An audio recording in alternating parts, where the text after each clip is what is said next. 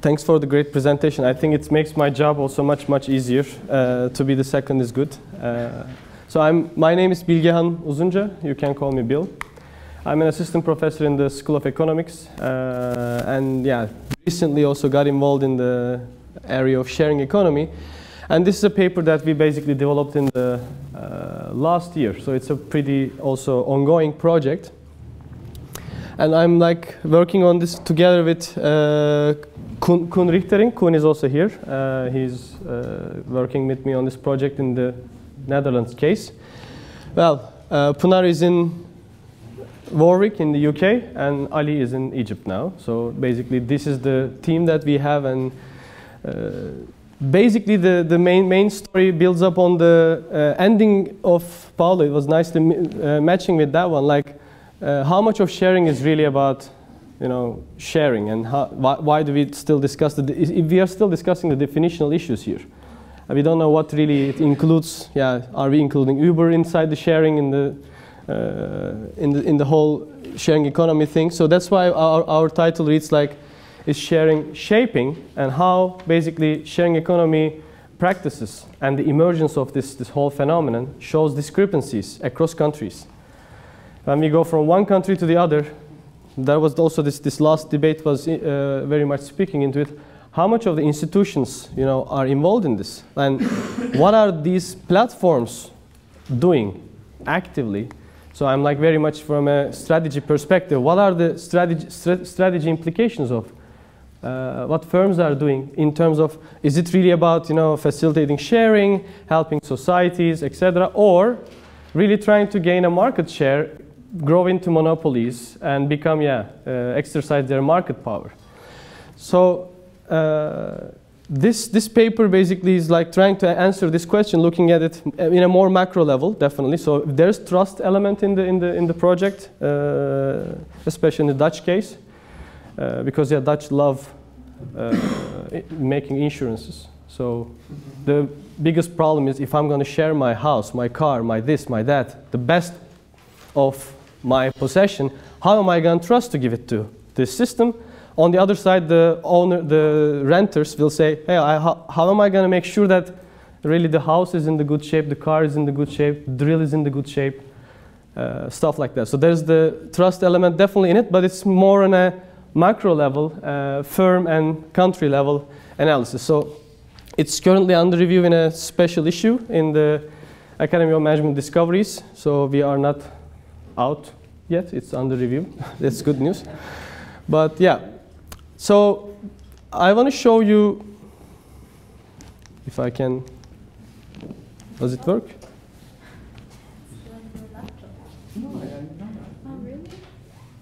No, it's because it's not connected, that's all, yeah. It's not. Here is a... Well, we can put it probably in the computer itself. No? Ah, it works, yeah. Okay, so first I want to show you some examples. So this is something I just actually took from Airbnb's webpage.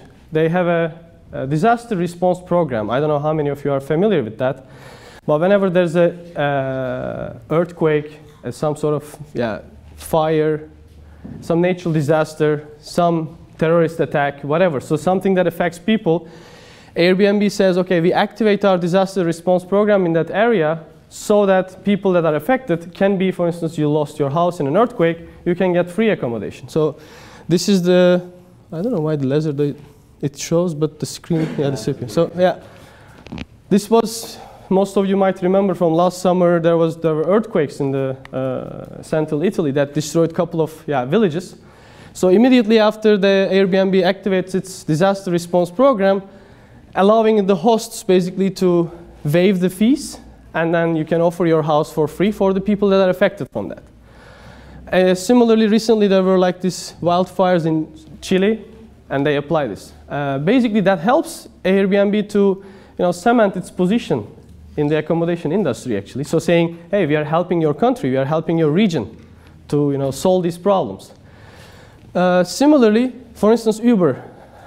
I don't know how many of you might have received such an email, but all over the world, there were many of these petitions whenever there's a decision to be taken in the local government, Uber was taking action, saying, let's ask the community, please sign the petition, help us, stand against the government so that they, don't ban our services.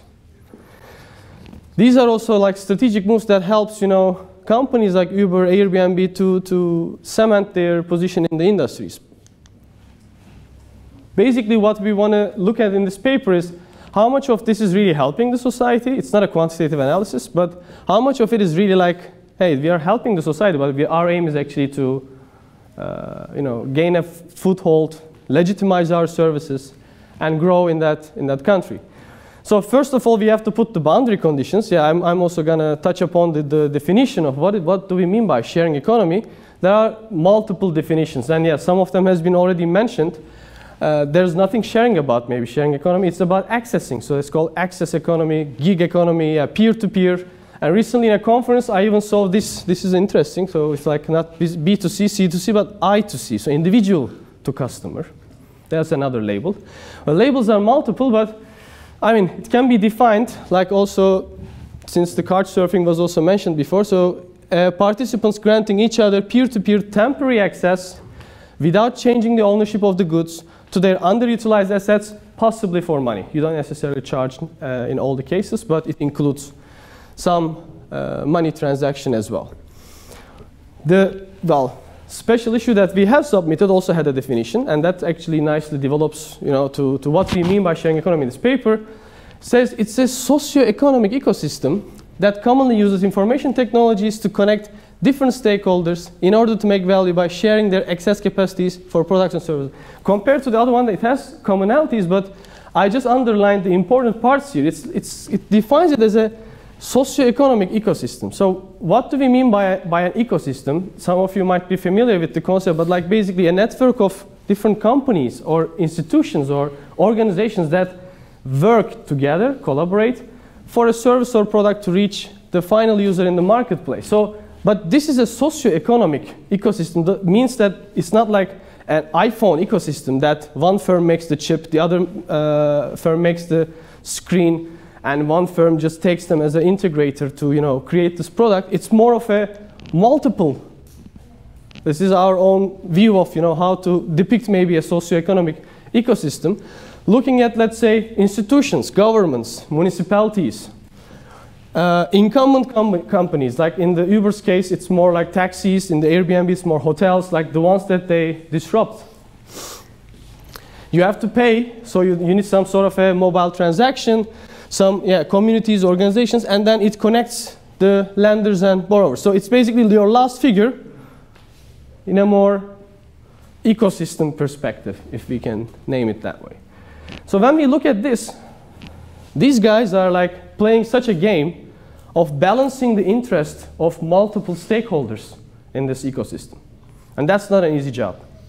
And even more importantly, it shows strong discrepancies across countries. When we go from one country to the other, the government might be stronger, weaker, the demographic conditions might be different. So one place bans, the other is allowing it. Why do we see such discrepancies? No? Like some countries don't even allow the Uber, X, etc. Even within the EU, which we say is a more or less homogeneous organization, there's like a fragmented approach. So if you cannot read it, the green is the allowed ones, the red ones are the completely banned ones, and the orange ones are like the Uber Pop is banned, but you can call it regular cab through the Uber. And some of them has no presence. We have this type of discrepancy across countries. Why do we see such discrepancies? It depends on certain aspects of those countries. We can see like this socioeconomic or infrastructural. If you go to that country, you can see different level of internet subscribers in that country, different awareness, different trust issues also. Do people trust each other in certain countries more than others? Yeah, for sure. Or like the infrastructure, is it ready? In that sense, you can go and book a room in Airbnb. In one country, it's like very much in line with the regulation because it's protected, it's fireproof, etc. In another one, if people just die while they are in an Airbnb accommodation, who is going to be responsible? Stuff like that. So it's a long list of things, but yeah, this is what we mean by the socioeconomic characteristics in a country. Like if people live more in the urban areas, rural areas, do they have alternatives like public transport options?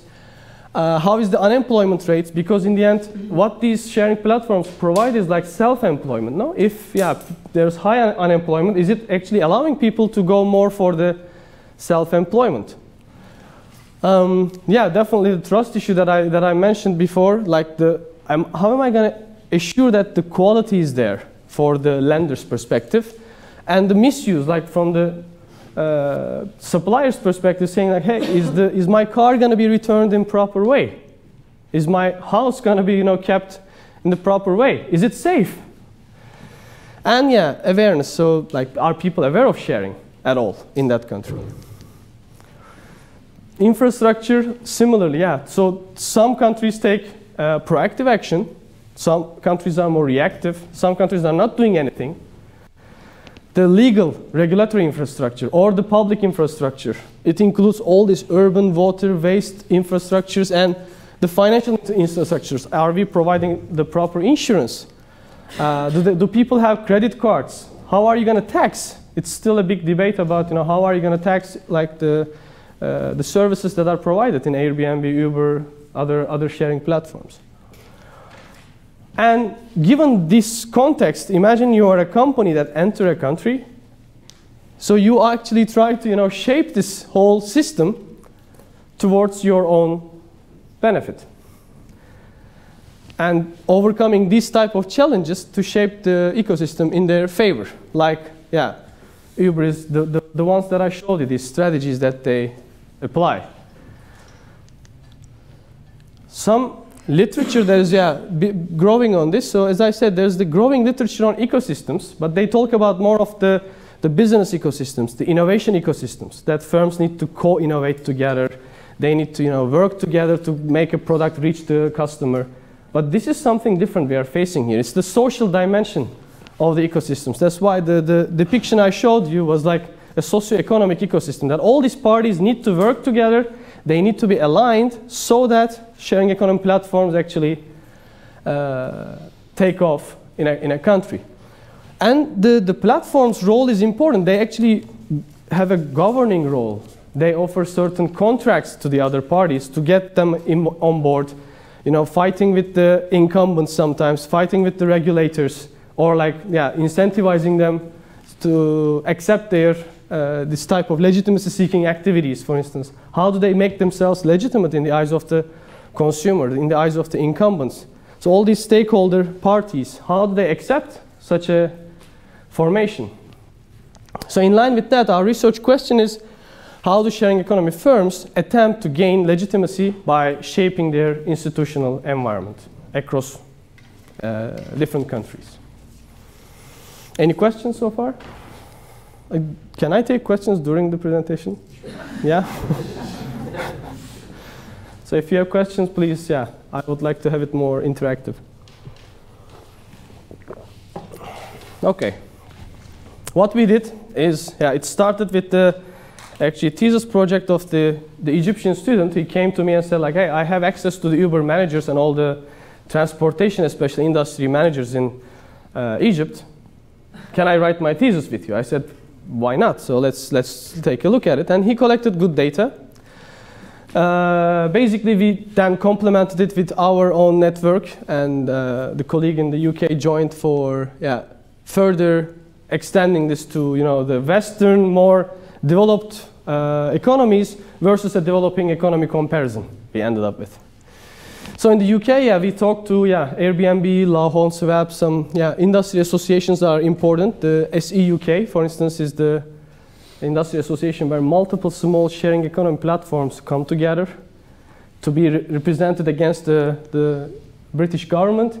In the Dutch case, yeah, Netherlands is like heaven for these things. I would say it's like full of small scale, you know, share your drill, share your this, share your that type of any platform you can find.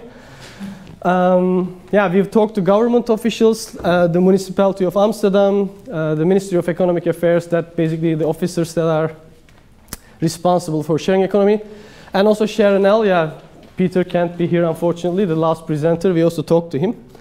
There's not like a very active industry association, so ShareNL is more like a, they define themselves as a networking platform that people get, you know, contacts, trainings, information. So it's more targeted for the small scale platforms, but they don't say we are not an industry association, they say. And in Egypt, yeah, particularly we focus on the transportation industry because the housing sharing concept didn't take any market share yet. You can speculate about people don't trust each other, etc. So it's hard to, you know, maybe establish such a thing there. But mainly the ones that are more significant in that sense is like the Uber, Karim, Rakna. I don't know, yeah, you know Uber, but the other two, I don't know if you heard about their names. Imagine you are in Cairo, there is no parking option easily, like huge traffic, and you need to park your car. You open your application, you ask for a person to park your car. It says, okay, in the next traffic lights in the roundabout, on the right, a guy with this sign will be waiting for you. You drop your car to the, Ahmed, whatever, in Egypt. The guy takes your car, parks it to the local parking garage. 15 minutes, you will leave your meeting place. You call back your car, and they say where you're going to pick it up, again on the street. You're just exchanging cars. That's the app. But that solves a huge problem in the Egyptian context. Yeah, we did like a cross-country case study, all interviews basically with these large platforms, smaller platforms, regulatory institutions, and other actors in the ecosystem. Especially like, yeah, Ali was doing his summer intern, so he actually went to job and come back home with Uber, Rakna every day. So he was actually doing also like interviews with these taxi drivers, so to see their perspective as well. For example, like in the Dutch case, I told you that you can share everything. So Flow2 is one of the companies that you can imagine you own a company. This is your company. And whatever you have, from the construction worker to the meeting room, to the gardener, to personal assistant, to the excavator, if it's idle, you're not using it, you can post it in Flow2, and some other company might be interested in using your excess resource. So it's more on the business side. Okay. Let's come to main findings. So basically what we find is threefold in the three countries. One is like the regulation in the UK, which is like a strong regulatory infrastructure, and the country actually wanted to take, you know, especially London should be like a sharing economy hub type of view they have, and they are more, let's say, proactive in that sense. And what happened is the smaller companies, like the early sharing economy platforms that founded the SC UK, this industry association, gained like incredible amount of visibility against the politics. They hired like politically connected people and started charging actually membership fees even. Later entrants were more disadvantaged. In the Dutch case, we call it like, yeah, laissez-faire, but it's more of a fostering approach. It's not that the government is doing nothing, but they are like, yeah, it's still taking off. Let's see what's happening. We don't want to kill such small initiatives especially. And in that sense, the very small platforms, regardless of their entry timing, so you can still open a platform for sharing something, and you will have, let's say, more equal chances to penetrate to market, gain legitimacy, etc. And in the Egyptian case, yeah, when the government is not taking an active role, and especially after the Arab Spring in 2011, the government's role is very much decreased in Egypt. It's such a context that the platforms are creating their own regulation. So they actually provide the trust that is not in the society. They actually provide the regulations for, the rules for yeah, like for instance, Uber's driver, how you decide on keeping someone in the system, not if the stars decrease below a certain level. And this type of a context gives the country, the platform, a leverage unexpectedly for us, because normally you would say, imagine the socioeconomic conditions and the infrastructural conditions I told you in the beginning. So how would you say, like, hey, it will take off in Egypt? That will be like, no, come on, it's not like the best context to have a platform to take off. But to quite the contrary, these problems actually turn into opportunities in that context. So I will talk a little bit about in detail.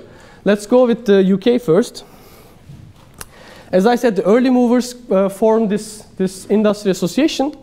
The founder says, like, yeah, the companies that joined the industry association gained tremendous visibility, and then they charge, yeah, £1,000 in annual membership, and not everybody can pay that. What they do is they go and join first the UK share, which is an informal group. We can say it's like the share NL of UK. And once they grow there, they're able to, pay such a fee. They join the group that is well connected to the other politicians, the government, etc. That increases their visibility a lot.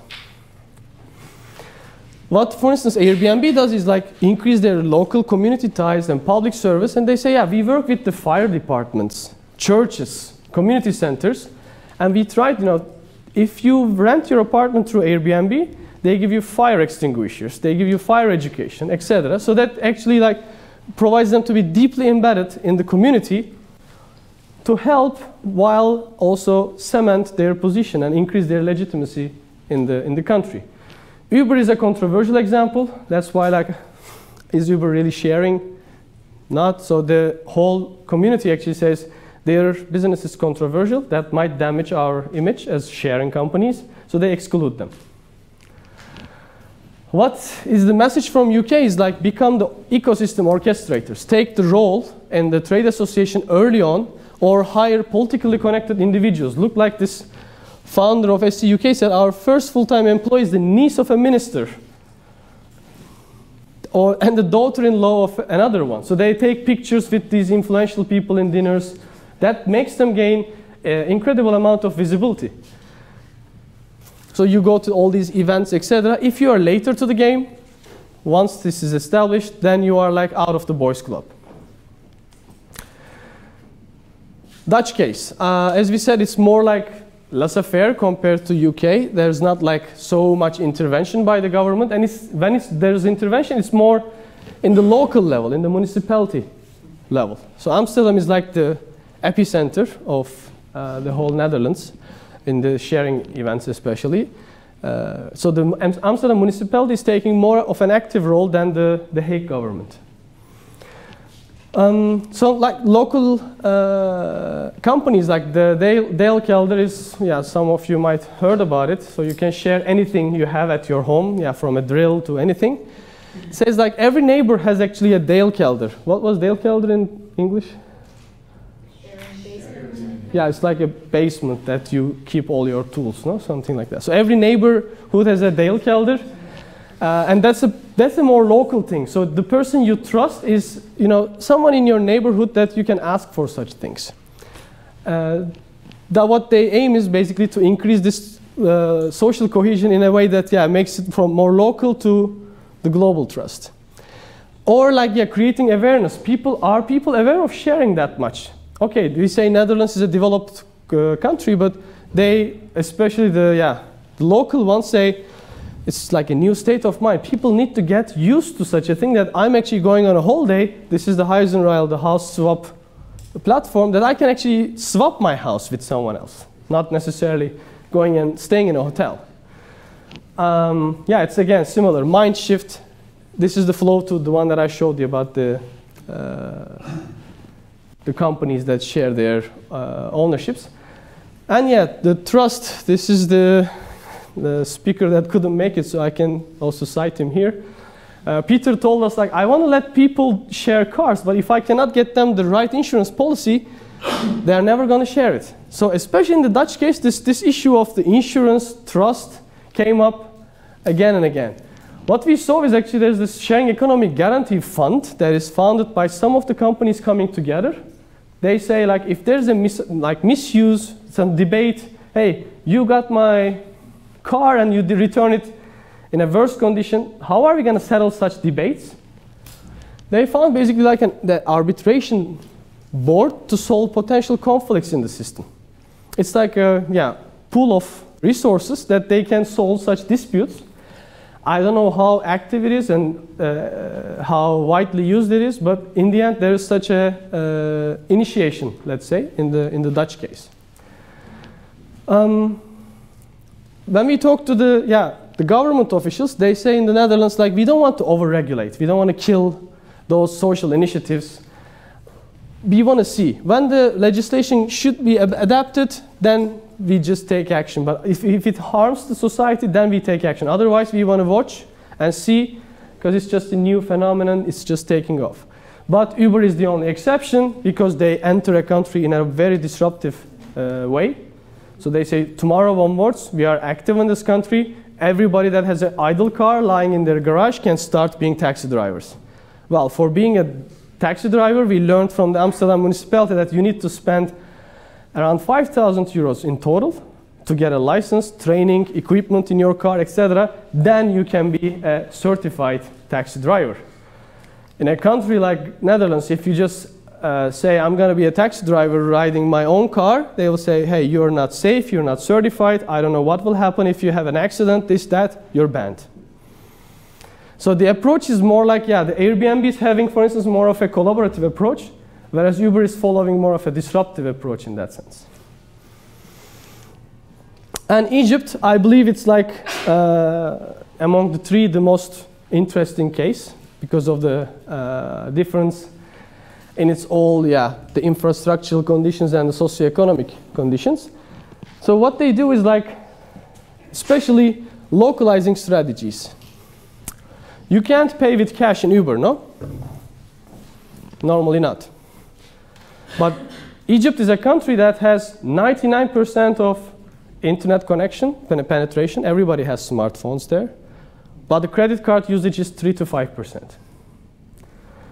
If you want to think about yourself as Uber and you want to penetrate a country like Egypt, or like the Kareem, is the local version of that, you have to localize your strategy. What does the region need? They need cash transaction. So we introduced cash. You can pay with cash. That has actually solved their, the legitimacy seeking, the market penetration problems incredibly.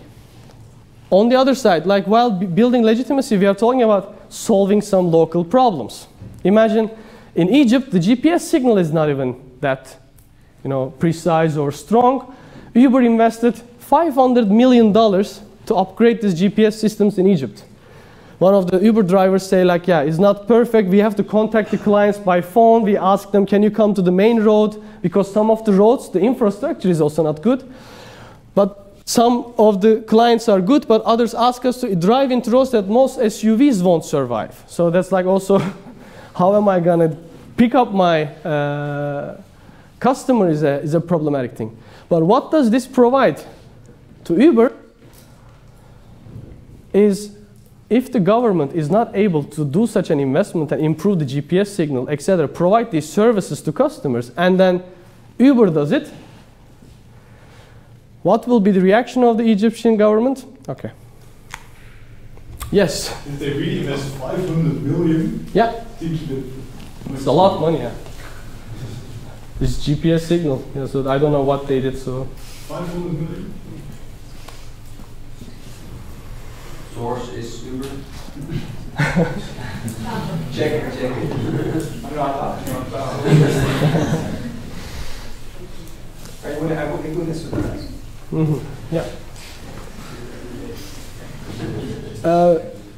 In another way, so they collaborate also with the regulatory ones. So look at the Uber manager in operations manager in Egypt says, our relationship with the government is extremely positive. Just keep on the back of your mind the Dutch case. Like, since the strikes in the beginning of the year, they have been reaching, the government has been able to see the benefits. because we can provide the economy by being regulatory mediators. If you cannot provide certain services and Uber is able to provide those services, the government has not much option but actually to accept you. Yeah? Would you say it's a kind of a bribe? Bribe. Yeah.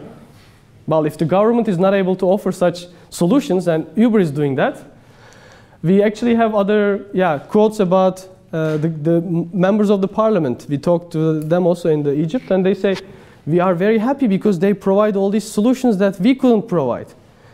Would such a thing happen in the Dutch case?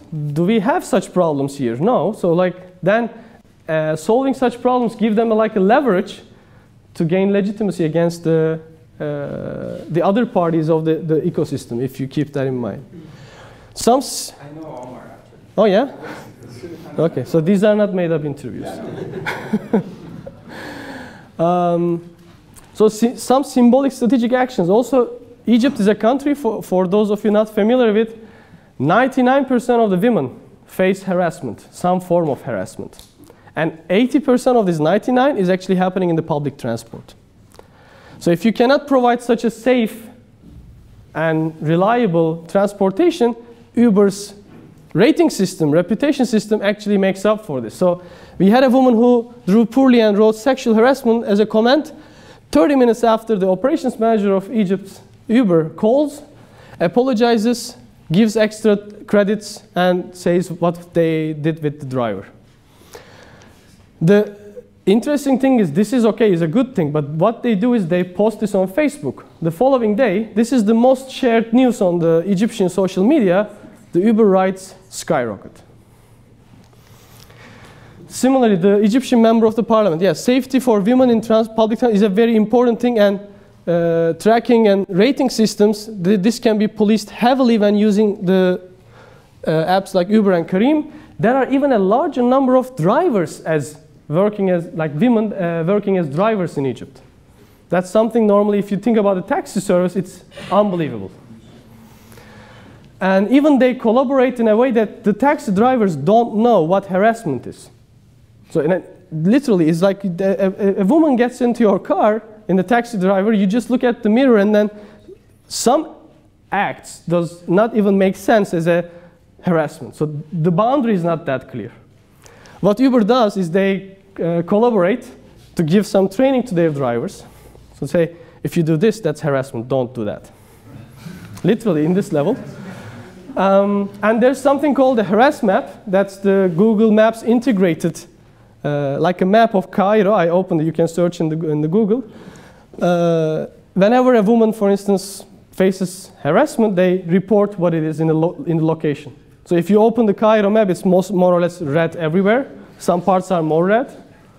But you can actually work with these companies as Uber to say, hey, I'm making a big step that the government doesn't do to solve such a societal problem.